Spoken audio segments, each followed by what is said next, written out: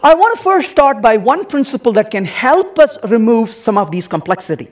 And one such principle I've really valued over time is called the YAGNI principle. And I normally attach a little Y to the very end of YAGNI, and I'll tell you why I do that. The YAGNI principle stands for you aren't going to need it. And you're not going to need it. Don't do it. Well, when I talk to programmers, they usually get really upset when I say you're not going to need it. I put a little Y in the very end. You're not going to need it yet. They're so happy to hear that. And they say, can I do this tomorrow? Yes, you can do this tomorrow. And consistently say the same thing the next day. So the point really is, you're not going to need it. So you're not going to need it yet. And we tend to implement so many things that we really don't need. And if we can take some time to ask, do I need this? I think it becomes easier to postpone things until they are really, really needed. So let's ask the question, when should I implement, right? And what do I implement? Implement something. So implement something, whatever that is. It could be a feature. It could be just a little edge case condition I have to test, whatever it could be. When should I implement something? Well, the first question I would ask is, how much do you know? So this is a question we should be very realistic in asking, because a lot of times we think we know a lot of stuff, but then once we start really asking the details, we realize we don't know as much about things. So how much do you know about what you're implementing?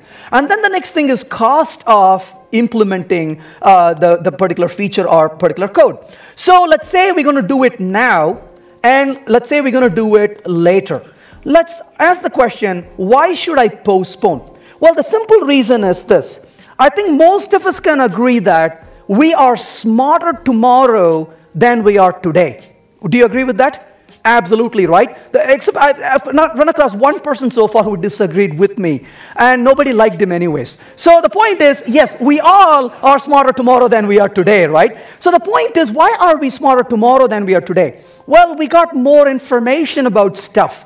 We have more data points, we hear more, we listen more, and as a result, we can make better decisions tomorrow than we can do today. So if there's something you want to implement, if that can wait until tomorrow, you would rather wait until tomorrow than implement it today. So the first question I would ask is, what's the cost of implementing this now? Let's say that's $N is the cost for implementing it now, and then I'm going to say that is a lot greater than implementing it later. Well, if the implementing it now is more expensive than implementing it later, clearly postpone it. Why would you want to spend more time implementing it now, especially when you know you can wait? You would rather implement it at a later time. That's the very first thing. Well, what if the cost of implementing it now is equal to cost of implementing it later? It doesn't matter whether you do it now or do it later. Postpone one more time. Hey, what if the cost of doing it now is less than the cost of doing it later on? What should I do then? Well, then ask the question, how probable this is. So if it is high probability, then I would say do it now. If it is low probability, then I would say postpone. So there are good reasons why we want to postpone things to a later time. Don't misunderstand postponing to procrastination. Procrastination is not doing something that should have been done yesterday. This is what Ken Beck says. Ken Beck says courage is postponing the decisions of tomorrow to tomorrow.